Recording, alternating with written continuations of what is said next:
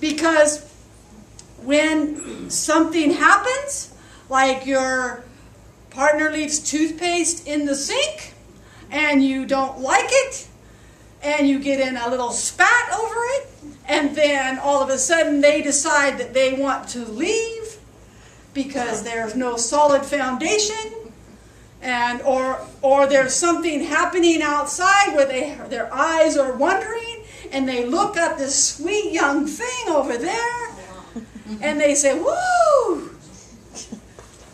And then they leave. I want to tell you, the grass is not greener on the other side. That is what counting the cost means when you enter into a relationship with God. I believe that we're to put God first. Not our relationships, not our jobs, not even our children, not even our dogs. Except for, somebody sent me this cute thing about saying that dogs is God backwards. So,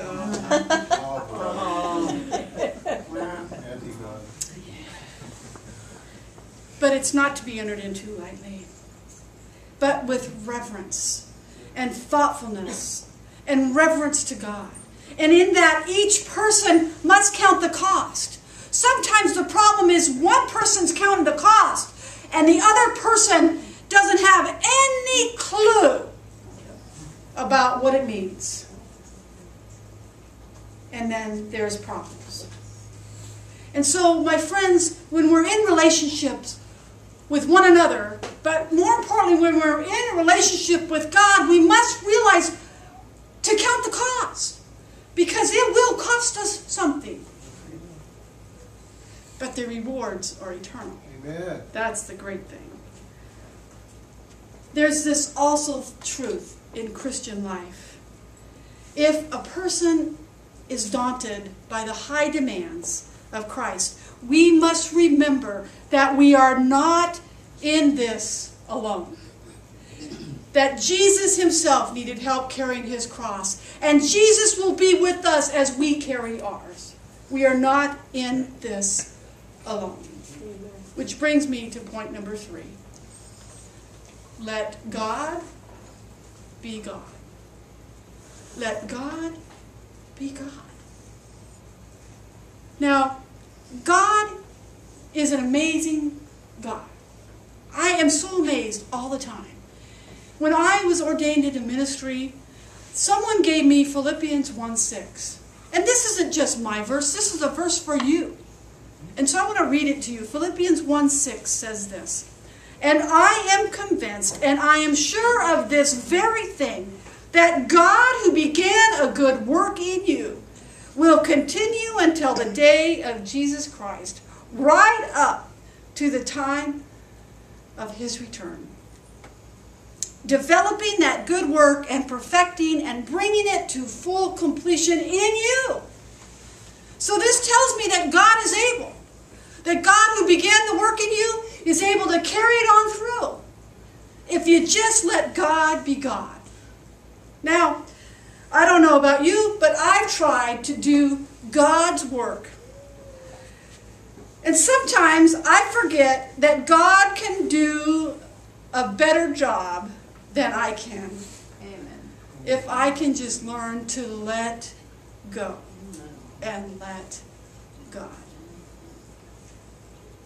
Now, I am responsible to pick up my own cross and do what I am supposed to do. And do what I'm supposed to be doing, what God has called me to do, and allow God to do the rest. Sometimes we get worried and we try to fix other people. We try to pick up their cross and we try to fix on them instead of worrying about what we ought to be doing. Sometimes I think that that's easier than to pick up your own cross and let God be God. Now, I am not perfect at this.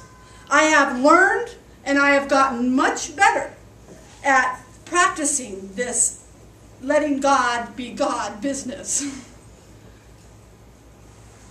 It's a lifetime journey. It's a spiritual journey. Letting God have first place in your life is not easy. Amen. And it does take work. But you will find, when you find that balance, you will understand. And then you will want to strive to keep that balance, because you know that you know that you know there is that place. Now, 1 Thessalonians 5:24 is the next scripture. And it tells us that faithful is God who is calling you. And God is trustworthy and will do it. Will do what? God is faithful to help you. God is faithful and reliable. God is trustworthy. And whatever we ask for, God promises. If it's asked in God's will, it will be done. What will God do for us? God promises to be God, if we let go and let God. And we can depend on God no matter what, because by God, you were called into this companionship, into this relationship with God through Christ. Amazing things happen when we carry our cross, we count the cost, and we let God be God. This morning, I have created some crosses for you as a reminder to let God be God.